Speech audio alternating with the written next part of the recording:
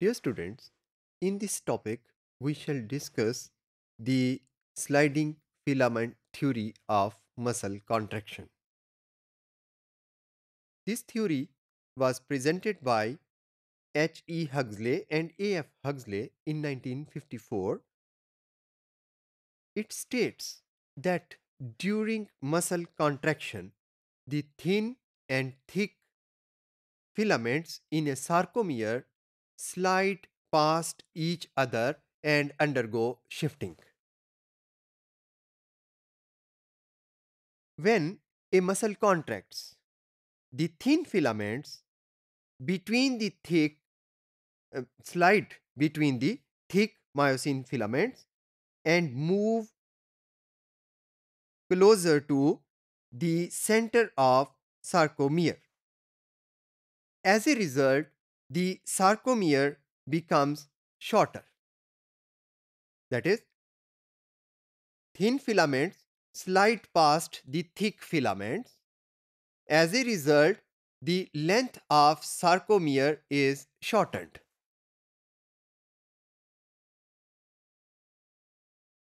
When a muscle relaxes or it is stretched, the overlap between the thin and thick filaments is reduced. As a result, the sarcomere elongates.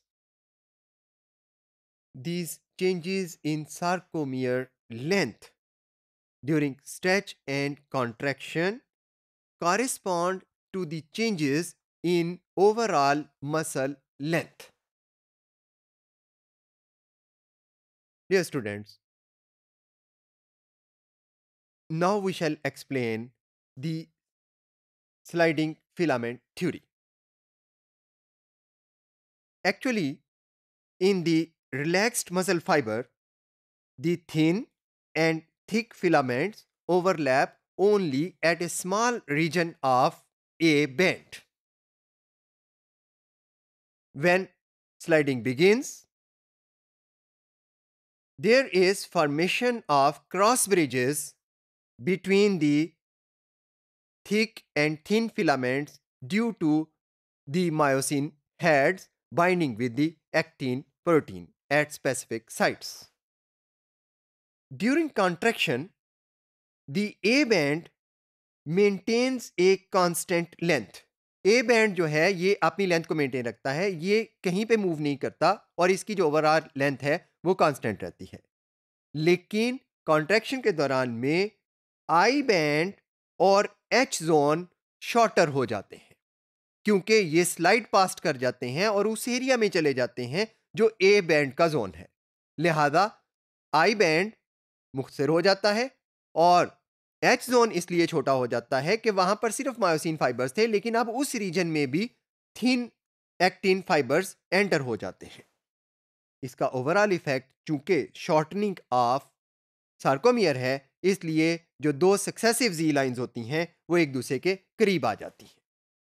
When the muscle is stretched, then the A band again maintains it's size, but the I band and H zone become longer क्योंकि overlap का जो reason था वो कम होता है और उसके नतीजे में आई बैंड जो है वो इंक्रीज कर जाता है और उसमें सिर्फ थिन फाइबर्स रह जाते हैं, जबकि एच जोन जो कि शॉर्ट हो गया था बिकॉज के मायोसिन का वो वाला हिस्सा जहां पर थिन फाइबर्स नहीं थे, वो वहां पे थिन फाइबर्स आ गए थे जहां पे सिर्फ मायोसिन थी, तो ये वाला रीजन एक्सपेंड कर जाता है. Dear students, in all this phenomena or all this process, neither the myosin thick fibers nor the actin thin fibers actually reduce or become shorter in their lengths. Actually ऐसा कुछ नहीं होता कि इनकी अपनी लेंथ्स छोटी हो. Actually it is the overlap that between the actin and myosin filaments जिसकी वजह से शॉर्टनिंग ऑफ सार्कोमियर होती है. जैसे कि हम ये देख सकते हैं कि फिंगर्स का साइज जितना भी है, अगर इनका ओवरऑल जो एरिया ये ले रही हैं अगर ये एक दूसरे के ऊपर ओवरलैप हो जाएंगी तो कोई भी फिंगर छोटी नहीं हो रही, लेकिन एक्चुअली जो रीजन इन्होंने कवर कर रखा था वो स्मॉल हो रहा है। बिल्कुल exactly this happens in the sarcomere.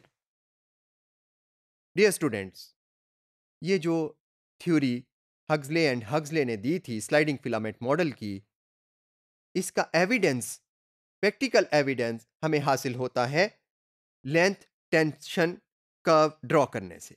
ये जो लेंथ टेंशन कर्व ड्रॉ की जाती है ये एक्सप्लेन करती है लेंथ टेंशन रिलेशनशिप को, जिसमें कि हम सार्कोमियर की लेंथ को मेजर करते हैं ड्यूरिंग कॉन्ट्रैक्शन और उसको कंपेयर करते हैं with the force generated because of this contraction, और इसका रिजल्ट जो है उसको ड्रॉ किया जाता है in the form of A length tension curve. This length tension curve actually explains the major assumptions of sliding filament theory. Dear students, we can see here a length tension curve. We shall explain the major points of this curve. You know that the tension produced by the muscles is maximum when largest number of cross bridges are formed between actin and myosin. These cross bridges form due to the overlap of thick and thin filaments. तो जिस वक्त thick और thin filament में maximum cross bridges बनते हैं उस वक्त जो टेंशन है या कॉन्ट्रैक्शन है वो मैक्सिमम होती है।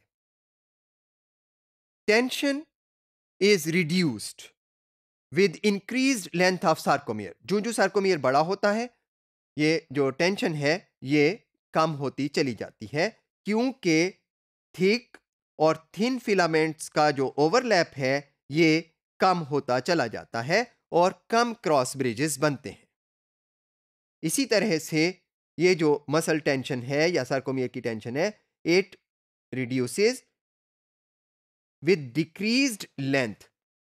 जब सार्कोमियर की लेंथ ज्यादा कम हो जाती है तो भी टेंशन में कमी आ जाती है, क्योंकि ऐसे में एक्टिन के फिलामेंट जो हैं वो आपस में ही एक दूसरे के साथ कोलाइड करने लग जाते हैं, तो क्रॉस ब्रिजेस ज्यादा नहीं बनते। Actually this is the number of cross bridges जो कि टेंशन प्रोड्यूस करता है सार्कोमियर में। ये स्टूडेंट्स, ये जो कर्व है it also predicts A consequence of overstretching of a sarcomere, so far that there remains no overlap between the actin and myosin filaments. एक ऐसी स्टेज भी आती है कि अगर बहुत ज्यादा जो है स्ट्रेच हो जाए मसल तो एक्टिन और मायोसिन के फाइबर्स में या फिलामेंट्स में कोई ओवरलैप नहीं रहेगा। ऐसे में there will be no possibility to form any cross bridges, so know active tension will develop. Dear students, this curve shows that the tension produced by the contraction of sarcomere is proportional to its shortening, which, according to the sliding filament theory, is due to sliding of thick and thin filaments and formation of cross bridges in the sarcomere during contraction.